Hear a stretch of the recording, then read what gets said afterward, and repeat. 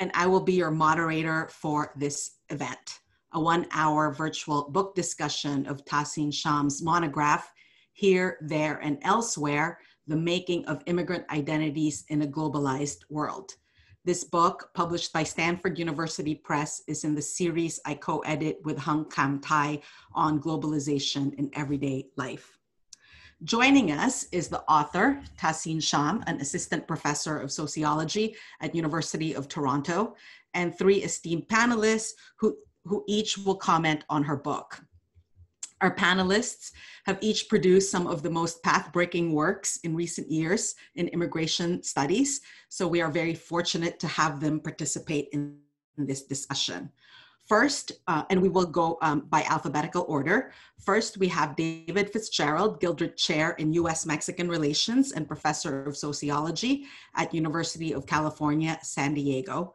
Also joining us is Peggy Levitt, Professor of Sociology at Wellesley College. And last but not least, we have Robert Smith, Professor of Sociology, Immigration Studies, and Public Affairs at Baruch College and the Graduate Center in New York City.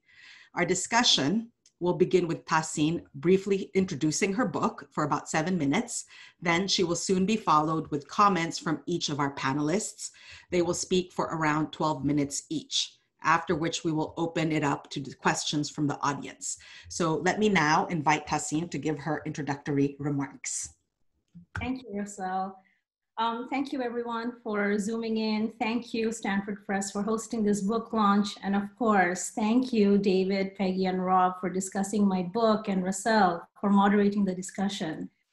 My book, Here, There, and Elsewhere, is about how, contrary to common perception, immigrants' identities are shaped by global politics, not just in the immigrant sending and receiving countries, but also in those places located beyond the homeland and hostland, places I conceptualize as elsewhere, based on ethnographic data, in-depth interviews, and analysis of social media activities of South Asian Muslim Americans. I present a new analytical model for studying immigrant identity formation, the multi-centered relational framework, which encompasses global geopolitics in the immigrant's homeland, hostland, and elsewhere. The book is actually rooted in my personal story as much as it is embedded in my curiosity as a migration scholar. I am a first-generation Bangladeshi immigrant who first arrived with her family in the United States as a teenager. My first introduction to the US was in Mississippi, specifically Hattiesburg, a small, predominantly white conservative college town where my parents still live. I was recuperating from a particularly grueling quarter of graduate school at UCLA at my parents when the 2015 Charlie Hebdo attacks took place. It was a horrific event, but I also remember my parents being glued to their TV following the live coverage. Even though the attacks had happened in France and elsewhere that is neither Bangladesh, which my parents call home, nor the United States, which where they now live, they still feared a backlash in their small town. They called the handful of other Bangladeshi Muslims, the new in the area, and learned that they too were fearing a backlash.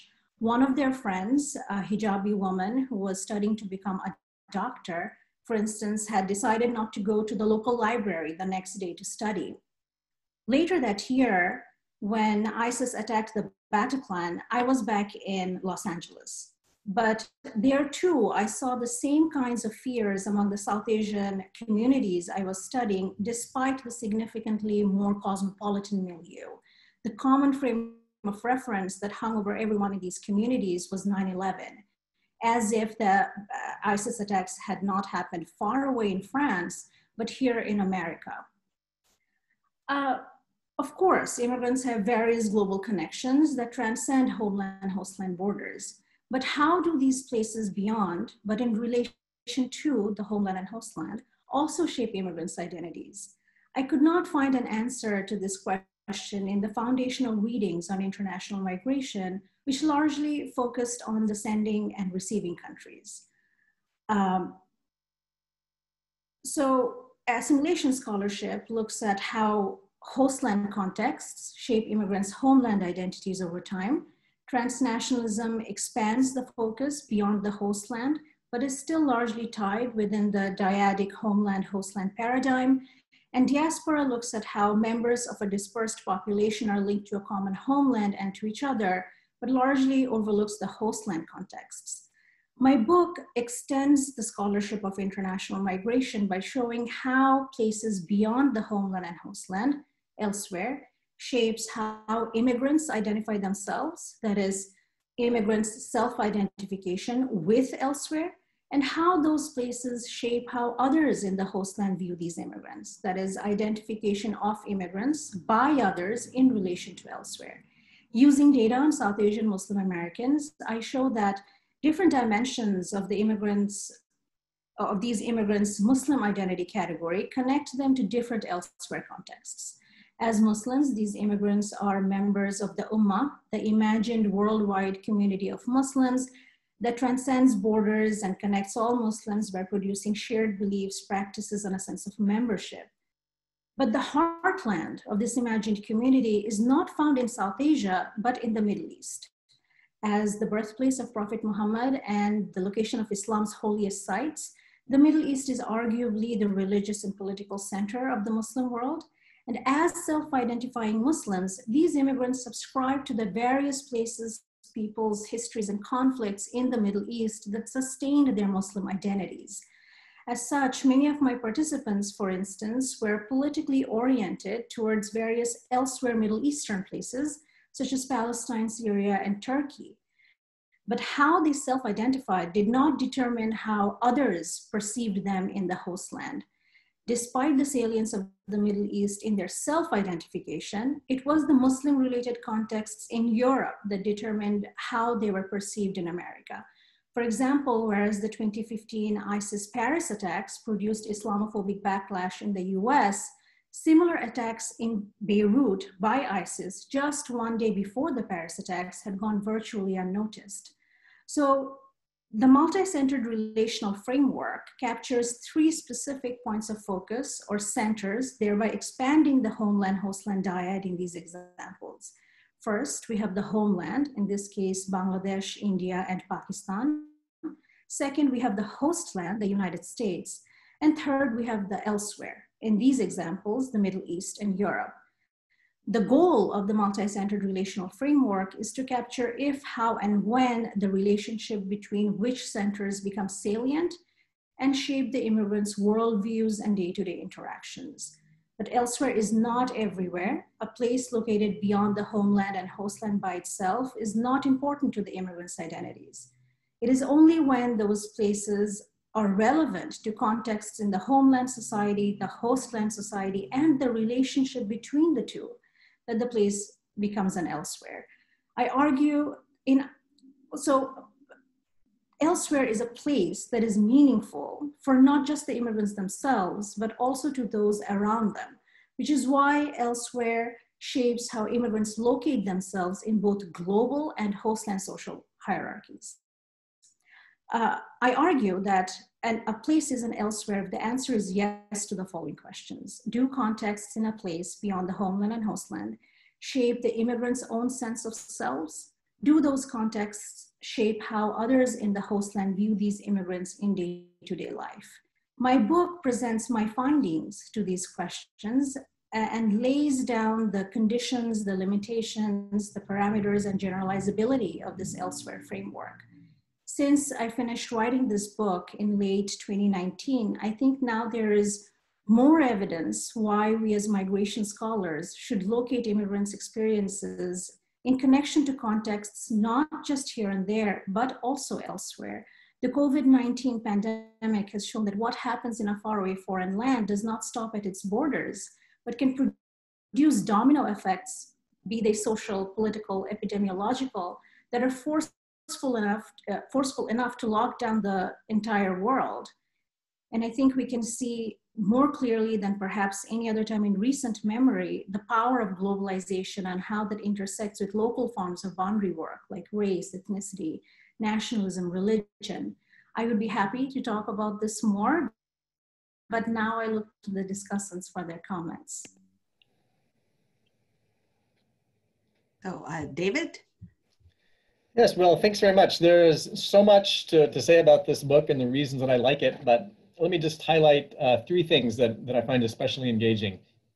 The first is just how generative it is. It makes one think about the concept of elsewheres in other times in history, in other country cases, in the cases of other immigrant groups. It's very hard to see something if you're not looking for it. And after reading this book, it makes me look at those cases and search for evidence of the kinds of dynamics that the Professor Shams has identified, and to see if we can push those arguments even further. The second thing I really like about it is just how interactive it is at multiple levels. And already you've heard in the synopsis some of those interactions, but there's an interaction between immigrants and the host, between homelands and host lands, most creatively among the homeland, hostland, elsewhere triad. And it's by looking at those kinds of interactions rather than simply focusing on one of the elements that the book has such a dynamism to it. And then finally, it has this interpretive richness. The author has a real eye for telling these key ethnographic details and then interpreting them for the reader in a way that very impressively draws on a deep cultural, linguistic, and political knowledge of many different contexts in different parts of North America, different parts of South Asia, and beyond. So it's such an impressive book that I actually found myself wondering, how come someone hasn't written this book before? The basic insightful point about the importance of elsewheres in the immigrant experience, after reading the book, seems almost obvious. And yet I strain to find that point made in the existing theoretical literature. Finding other empirical examples is easy enough, but I don't know of anyone else who has systematically and in such an analytical way elaborated this point. And I seriously wonder why someone hasn't made this really important point before. I'd be very interested in what anyone in this event has to say about that. My substantive questions have to do with a set of questions about the idea of exogenous shock, which is a key in the text, obviously drawing from economics. The argument in the book is that exogenous shocks are how an anywhere, which has no special significance to immigrants, becomes an elsewhere that does have this special significance. An exogenous shock is defined as an unexpected event that has originated from outside of the boundaries of the state, but still has impacted the society within a state by disrupting the international order. And I would like to push further and to clarify both the exogeneity and the shock, as well as the conditions under which this mechanism matters for the book's basic argument. So let's talk first about exogeny. The parts of the text that focus on the different homelands in South Asia, primarily talking about Bangladesh, Pakistan, and India, point out the many connections, both historical and contemporary, between South Asia and the Middle East as the primary of the elsewheres that are discussed in the book. So there's a lot of discussion, for example, about the common experience of having been controlled by the British, the reaction against that, and more contemporary linkages. And I think that there's something of a tension between that story of connections within a system and the idea of exogeny, which by definition is about forces coming from outside a system. So for example, there's the claim that the 9/11 attacks were an exogenous shock in Pakistan. And I think that story could be retold as one of endogeny and of feedback loops in a system involving interstate alliances of Pakistani, US, and Saudi support for the Mujahideen, for example. And without getting into all the empirical weeds of that episode, the basic theoretical question is it really necessary to have this notion of exogeny to explain the importance of elsewheres in the lives of so many immigrants? And I think maybe it's not. Maybe the point could be broader than that. The second issue I'd like to raise has to do with shocks. The text very convincingly does show how particular events, such as the Paris ISIS attacks that were just mentioned, have had an impact in the lives of many South Asian immigrants in the US. The different methods used in the text, the ethnographic observations, the interviews, the content analysis of different online material, very persuasively show the importance of those events. But I wonder if it's possible to go beyond that. I wonder if the focus on these particular events in some ways obscures longer term processes unfolding over greater time periods that also may be having these kinds of elsewhere effects on the lives of immigrants living in a place like the US. I'm thinking here, for example, of a long-term process of decolonization during the Cold War that doesn't just involve the homelands, but also a much larger set of elsewheres. And the way that that kind of decolonization in that particular geopolitical context reframed the legitimacy of racist immigration policies, for example, and had really strong effects, not just on immigration policy, but also on the integration of non-Europeans living in Anglophone settler societies, for example. So I think that the argument could actually be taken further, that Professor Shams has identified a really important point here about elsewheres, but the focus on events shouldn't blind us to the importance of these less dramatic and longer term processes as well. And then finally, I would invite some further reflection on conditionality. The book argues that there are two conditions under which an exogenous shock turns an anywhere into an elsewhere. One of the conditions is self-identification, that immigrants identify with a membership category that in some ways is connected to an elsewhere. And the second condition is that there is a process of ascription by the host, that the categories derived from that elsewhere are deployed by people in the host society, often in ways that racially or religiously lump together immigrants with the larger category, or that simply make categorization errors. And there are some famous examples that are mentioned in the book of these kinds of errors. So for example, there's mention of the murder of Chinese American Vincent Chen, who was miscategorized as Japanese and murdered by a group of white assailants in Detroit in 1982, or the Sikh man Balbir Singh Sadi, who was killed by a white assailant following 9/11 in Arizona after being miscategorized as Muslim.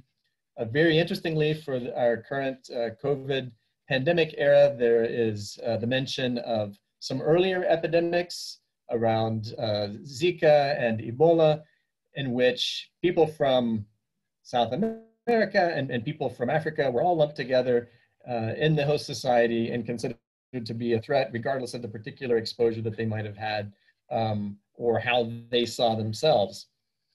And so the theoretical question here is that it seems to me that in all four of these cases, that the self-identification of the immigrants didn't really matter nearly as much as the ascription on the part of people in the host society for the salience of the elsewhere to be activated. So is widespread immigrant self-identification with an elsewhere category, is that sufficient but unnecessary to activate that category? And we can ask the same question about ascription by the host society. Is that sufficient but unnecessary to activate the elsewhere? Do we really need both, or would one of them suffice? It may well be that it's too hard to make a blanket statement given the underlying very messy reality. But what I am sure is that not just today, but for a long time to come, we're going to be talking about this book, engaging its lessons, pushing it further, And it's a real privilege to be here as part of the conversation at the launch. Thank you. Thank you, David. So now, Peggy. Thank you. Thank you very much for the opportunity to participate in this book panel and this celebration. It's good to be with old friends and with new friends, whether I can actually see them or just feel them in the internet. It's been a delight to read and think about this book, and it was very generative for me in terms of thinking about questions that I wanted to talk about with you. So that will be the focus of most of my comments. But your book is a very welcome addition to the migration literature for many reasons, but I want to highlight three in particular. The first is because of the way it expands our understanding of the important nodes of the transnational fields in which many migrants are embedded. While I disagree somewhat with your synopsis of whether transnational scholarship has gone beyond the bilateral focus, what I really like here is how you call attention to the many ways that the personal and geopolitical elsewheres figure into identity formation and the kinds of affiliations and identities that ensue. And what's more, it's not just that migrants care about or are affected by other places beyond their home and hostland where their co-nationals and co-religionists live, but that the exogenous geopolitical shocks that drive this forward occur at multiple scales, including the national, the regional, and the global, which also inform these very personal journeys. Secondly, and relatedly, Tahseen shows us that because assimilation is a two-way street, these exogenous shocks affect how much people are allowed to assimilate and in what ways, as well as how much they want to. Again, both processes are shaped by factors operating at multiple scales that can be very close or far away. And finally, I really appreciate your focus on religion. Despite the fact that many of the people we study are deeply religious, our field still suffers from a blind spot about how religious identities that are sometimes inseparable from ethnicity and nationality, and sometimes quite distinct, also form the basis for deterritorialized attachments. In the case of the folks you described, religion as the primary axis of identity formation is sometimes chosen and sometimes imposed by the broader context. Those exogenous shocks that are happening around the world sometimes force newcomers into religious identificational corners. I really like your discussion about how geopolitical factors affect what it means to be a good Muslim in the US, and about what your respondents think about how what happens to Muslims in Africa or Europe affect who can become a good Muslim here and what that actually looks like. That is often about showing that Muslims are good here, although other people who share their faith are labeled by others as not. But I wonder about the struggle over where goodness is defined and where the materials come from with which to enact it. I also want to know more about what difference it makes when the geopolitical shocks that drive forward these judgments and their ensuing marginalization are national, global, or regional.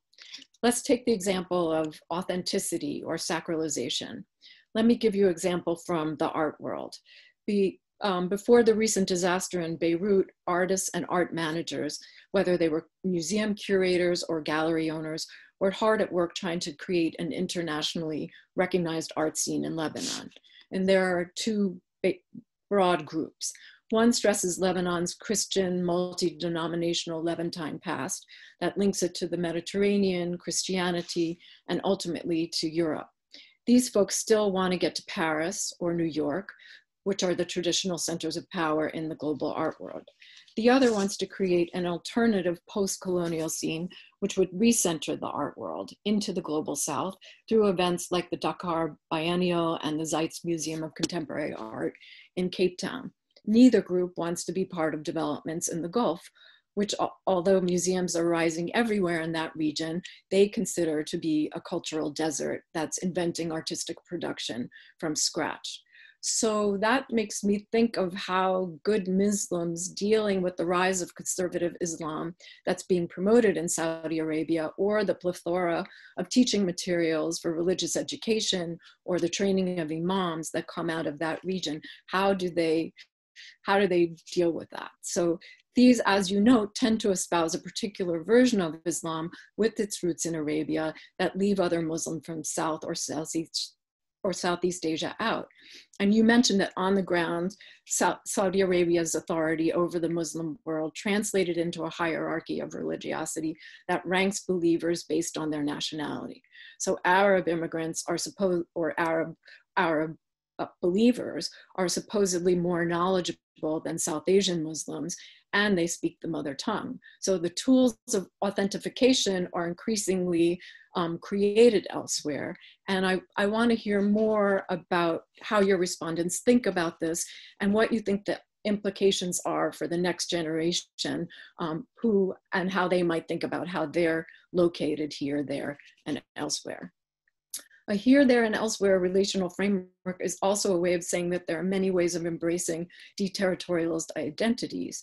You come close to this when you talk about what you call Muslim pan-ethnicity. In a Muslim majority country like Pakistan or Bangladesh, religion and ethnicity or nationality are inextricably linked, but for each individual, I think one leads the way for the other. One person may locate themselves in a transnational space where their co-nationals are. So if we're talking about Bangladeshis, that might be Boston, London, the Gulf, and Australia, among other places. But other people locate themselves in a religious landscape, such as the Kingdom of Christ or the Ummah, as you mentioned. And the symbols and boundaries of these landscapes are not flags or political capitals or national holidays. They're holy places and pilgrimage sites and places where religious leaders work from. The people who see themselves as living in this space identify as religious global citizens. And I use this term purposefully because their identities mimic the logic of political citizenship. They feel like they're fulfilling their responsibilities by paying taxes or tithing and obeying the leaders and the laws, and they get certain rights and responsibility. They get certain rights in the form of social services or protections, like or finding a job or a home in return. In some cases, these are exclusive religious global citizens who care only about their own. In other cases, people enter a religious door to care about all of humanity. And I'd like to hear more about how you think this framework maps onto or contradicts your findings. Do you want to call some of your respondents religious global citizens, Palestinian or Rohingya cause? Is it mostly because they see their marginalization in the US reflected back in these other experiences? Or was it because they were part of the same religious nation and they felt some sense of affinity with and responsibility for their fellow citizens? You seem surprised that some of your respondents care more about Muslims elsewhere than in the homeland, but I think this makes perfect sense when one locates oneself in a religious transnational space, not one defined by national political boundaries. And finally, a key to how frequently religious global citizenship takes shape in the US also, which you also touch on your analysis, but I would love it if you could expand on, is how Islam is becoming institutionalized in the United States. Like, to what extent it's being forced into a congregational form or some kind of national political organization that is not an import from the homeland, and the extent to which these institutional arrangements that are emerging connect to Muslim religious transnational movements around the world. So are movements like the Gulen movement or Tablighi Jamaat a factor in your story? And are these new transnational institutional arrangements, in addition to the national arrangements that you describe, what do you think what's your prediction about their role in what the South Asian Muslim community is going to look like in the future? So I just want to end by saying I really enjoyed this book. It was great to think with, and I'm looking forward to where you go next with these ideas. Thanks very much. So thank you, Peggy. So now we have Rob. Hi, everybody. Can you hear me properly? Yes, yes. Good.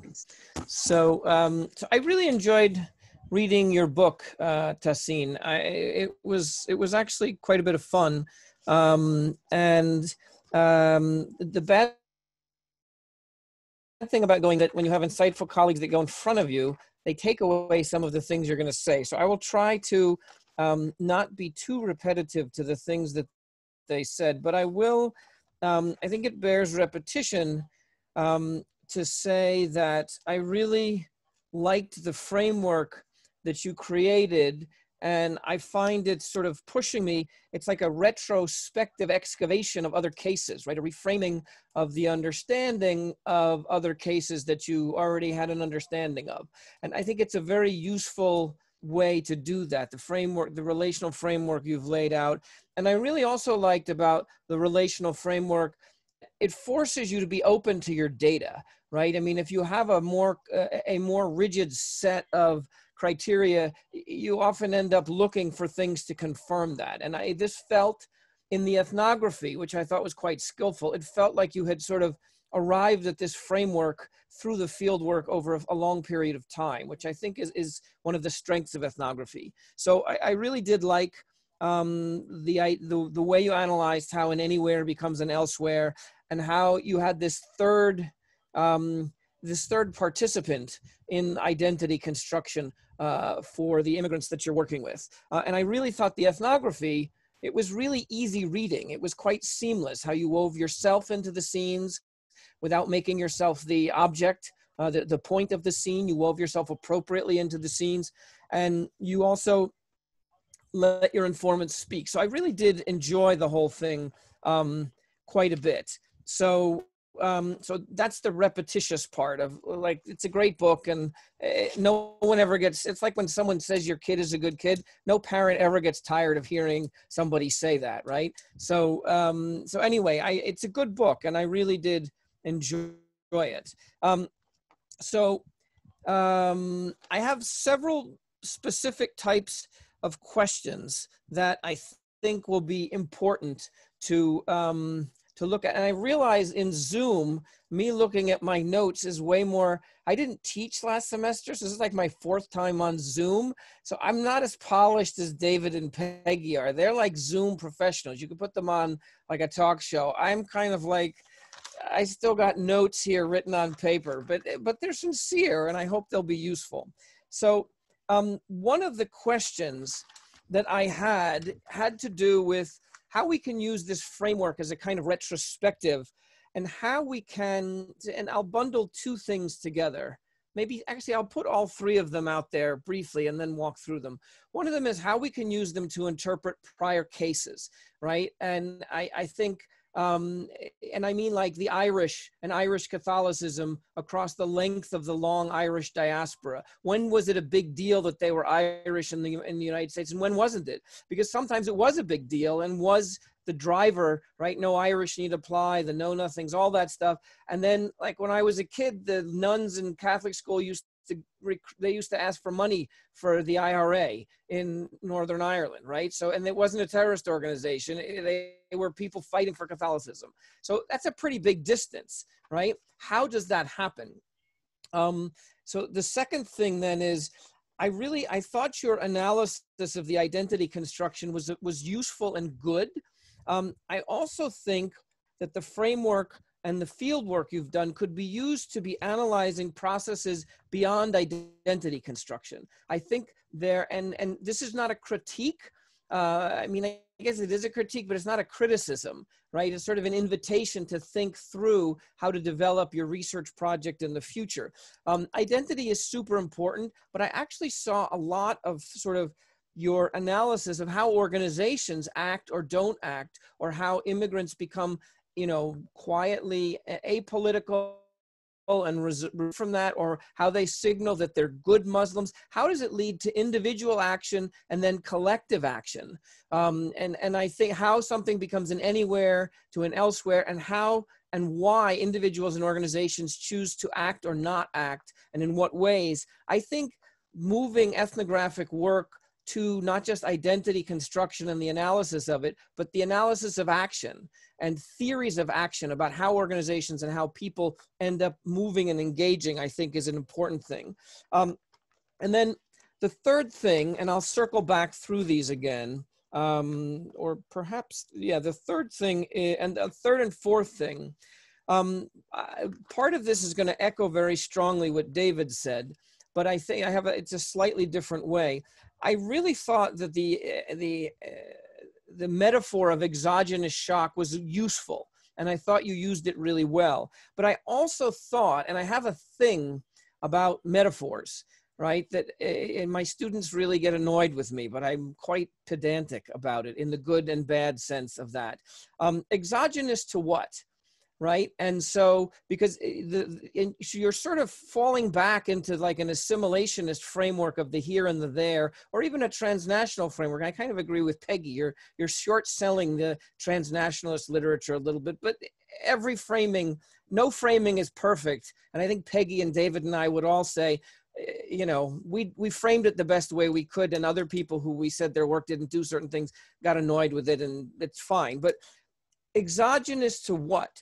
And I think if you were to answer more of that question in subsequent work, not in this book, this is a great book, it would bring in the larger global processes that are creating the conditions under which things go from being an anywhere to an elsewhere. So for example, research on how because state diaspora relationships don't always turn into strong diasporas. Sometimes they're just on paper, sometimes they're vigorous. Well, there are frameworks you might use to adopt that would work on this. And one of the key things is the sending countries' position in the global system. Is it, and how they relate to the hegemon, right? And this is how this is a framework you might use, for example, to distinguish between why Jews who lobby Congress and Israel lobbying Congress has been so effective despite the small relative numbers of Jews in the population versus, for example, Filipinos in the United States, right? And because there's a lot of Filipinos in the US and they're almost all citizens, and there's not I'm sure there's a Filipino Action Committee, but I don't know anything about it, and they're not setting diasporic policy, US policy for the diaspora. So I think one of the things that might help would be to might help in extending the work, and also that your framework might help to elaborate, would be looking back some in history at some of the cases that you might be able to help distinguish between why and how and anywhere becomes an elsewhere. So I went briefly through the Irish case before, right, where being Irish was a disqualifying stigma, and it was it was like being an African American in many places, right? But then it stopped being that because of changes in political power, the emergence of the Irish state, the emergence of Irish people into power, Irish Americans into the United States. That would be an interesting case. I'm thinking also of a more obscure case of one of my dissertation students, Hiro Shibata. You wouldn't know anything about this because he hasn't published that, I said, but your work made me really think of this. So this Hiro's work has to do with analyzing state diaspora, part of it, state diaspora relationship between Japanese immigrants to Brazil and the Brazilian state and society and Japanese society and the state. And in the 1890s through the 1930s, there was a colonizing ethic, and being Japanese and part of a racially important group, being a superior race, was a key part of driving all of their organizing and all of their thinking. Then with the defeat of Japan in the Second World War, and with the simultaneous push by Brazil to do nation state building and make Brazilians, all of that stuff fell apart in a relatively short period of time, right? It could be a useful not that you need to do research on it, but it could be a useful historical case for you to look at in terms of the current moment you're in, because you're in the middle of this thing where Islam has become so big in the world, right? So that might, in a subsequent sort of historical perspective. So I think those are some of the things that I think would be interesting. I also, I wonder more you did a nice, I learned a lot of historical stuff. Oh, and you're looking tired, like I'm asking you to do all this stuff now. I'm not. I'm trying to invite you as a colleague to just think through, okay, because you really, your face was like, oh my God, I don't mean it that way. I really did enjoy the book. I'm not just saying that, I'm quite sincere. I wonder about the construction of Islam and the place of Islam in the world, in the global system now, right? So you're using it as an identity, a thing about identity, a factor in identity construction, but it's actually emerged as a global force in the, as a key force in the global system in a way that I think could be useful to you to think about in further pursuing your reach, right? I mean, think about it. I mean, I didn't know, for example, that the Bangladesh was the only state formed for Muslims, right? Was it yeah, it was Bangladesh, right? No, Pakistan. Sorry, I got them backwards. I didn't know that. I mean, it made sense to me. But what's interesting is the only attempt to form a new state that succeeded for a little while on a religious model is ISIS trying to create a caliphate several years ago. They created a state for a short time. It was taken back. But for a global movement to get people to leave their homelands and go do this, it's quite remarkable. I am not saying that that's what Islam is, right? But I'm saying it's one of the things that one of the reasons why Islam has become so important in the world and through the internet world, right? And I think that global power of Islam as a central axis, as a religious way to live and organize power and the economy, it's a significant change in the global system that I think would be useful for you to look at. I also, and this I'll stop now because Rhacel, I'm going to be over my time soon, I think, right? I didn't check, but I feel like I'm going to be over. I think right now. Yeah. Right now. So I'll finish up then. So the last example. So one of the things I was thinking of, and so look, all of these things that your book made me think of, this is great, right? But one of the things I was thinking of is, you know, there are fundamentalist Christians. Like Islam, part of the reason I think that Islam is different in the world system than other religions now is that you don't have other religions that have states organized around them. Right? We had like a Holy Roman Empire a gazillion years ago that was organized around that. All the other states, like with the Mexicans that I study or David studies, or I think the Dominicans Peggy studied in her first book, being Catholic or religious in their home country and their host country didn't make any difference. There was no conflict, right? But I think then this other model is out there. And so I think the reaction to being good Muslims and stuff like that is a rejection of that other vision of also the global system, not just of being a Muslim. And I think that's a point you could further develop. But I also think, like, for example, there are a lot of fundamentalist Christians, for example, and in very powerful places, the people who support Israel making Jerusalem its capital are doing so because they want to promote an apocalypse. They think this will bring us closer to the end of days, right? And that sounds like in my New York Times knowledge, right? It sounds like a crazy notion, but in fact, these are powerful people who are making public policy based on a notion of a theocratic state, you know, a Christian theocratic state. They haven't done that, but it's another current in the world of religion being a central axis for the distribution and use of power, resources, etc. And I think these larger global changes would be things that in your success work in the wake of your very successful first book might be things to think about. Anyway, thank you, Rhacel. I think I went over, but I tried not to do it too much. But congratulations again. I really did enjoy the book, and I really did learn things from it, and it was a pleasure to read and to comment on. So thank you all for your comments, and there's a lot of food for thought here. So I want to give Tahseen some time to respond to them and to engage them. Thank you, David, Peggy, Rob, for what seems like a blueprint for several other books that I can pursue in the future. Rhacel, how much time do I have? Just so I know how to address the comments.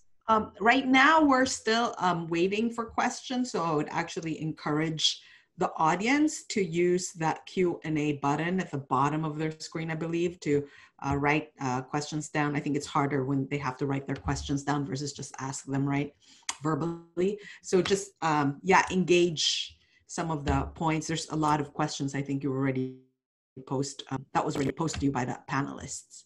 Okay, all right, thank you. Wow, where do I start?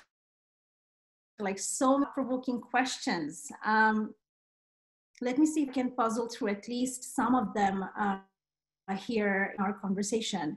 So I think that a common pattern that I saw in all the 6 questions, all the 9 questions, the 3, all of you asked 3 questions each that I saw, is really the globalized space, be it a religious transnational space or a form of self-identification or identification by others, anywhere is becoming elsewheres. So this is exactly the kind of globalized interconnectedness that I wanted the multi-centered relational framework to capture. And one example that I gave in my book that I would like to that I would like to describe here, and then use that as an example to address all the questions, is the example of Nigeria. So in my book, I give the example of Nigeria and how 50% of Nigeria's population is Muslim, but my participants neither knew nor cared about Nigeria. They didn't know where Nigeria was on the world map. They didn't know its demographic profile. They didn't know its shape. But it was basically irrelevant in their day-to-day lives. But Nigeria became relevant because of Boko Haram and its connections to ISIS. And even though Boko Haram was active since 2002, it was only in 2014 that the US public and the global public became aware of Boko Haram because Michelle Obama had publicized a campaign to bring back 300 Nigerian schoolgirls that Boko Haram had kidnapped. She did not launch the campaign. It was launched by the education minister in Nigeria, but she publicized it using Twitter. Now, according to my participants, Boko Haram gave Muslims a bad name. Even though they had very vague idea about Nigeria, they knew that Boko Haram was in Nigeria, and what they did in Nigeria affected them here in America. So this example I use to show how an irrelevant case becomes relevant to the immigrants when context, place draws the host land's media and political in a way that made their stigmatized Muslim identities even more suspect, even more vulnerable. So to address David's comments first about exogenous shock, I call this an exogenous shock because it is something that emanated an event from outside of the territory of the hostland and the homeland. That does not mean that exogenous shocks, I'll get to the shock part later, happens in a vacuum. Exogenous shocks could be argued to be the outcome of long-term historical processes between homeland, hostland, and places beyond. But it is through these events. So the conceptual purpose of the exogenous shocks is to capture how these places that immigrants had very vague ideas about become relevant to their everyday life, how they self-identify, how they're identified by others. So ISIS and Boko Haram, their genesis arguably goes back a long time before the war on terror. Some could argue that it is a result of Western interventions in Muslim majority countries. But when that event of 300 Nigerian schoolgirls being kidnapped and the mainstream newspapers and social media, the mainstream media paid attention to that event and Michelle Obama, a member of that political elite, publicized that event, it made that seemingly far away foreign context relevant to the context of the US. So that event, which I call, highlighted the historical long-time connections that existed with that elsewhere place that is neither the homeland nor the host land. So I use this example to show that, to argue that you could argue that yes, exogenous shocks are actually endogenous, because it is because those events were relevant to what was going on in the host land that it drew the attention of the host land's media and political attention. But I call it exogenous simply because it is happening outside of the territory of the host land. With the participants, they didn't identify, they didn't self-identify with Nigeria. They didn't self-identify with Boko Haram or ISIS or whatever activities that they were doing. But they felt that they would be identified by others because of this event, because it gave them a bad name. So to your comment about the conditions, is it really necessary that one would have to self-identify and be identified by others? I don't think so. It could be either or, sometimes both. So for this example, the participants didn't identify with the Bangladeshi compatriots that were in Nigeria. They didn't have affinity with that faraway place, but they felt that they could be identified by others because of the perceived association based on their religious identity category. As for the shock, I have to agree with you that is it really too limited? I have to think about that. But I would go back to the point that the shocks are important because these are the moments, those events are the moments when the tension between the homeland, hostland, and elsewhere peaks. Those are the moments that highlight those pre-existing, previously latent connections at the global level that make different places, different regions of the world relevant to the immigrants' sense of selves on day-to-day life.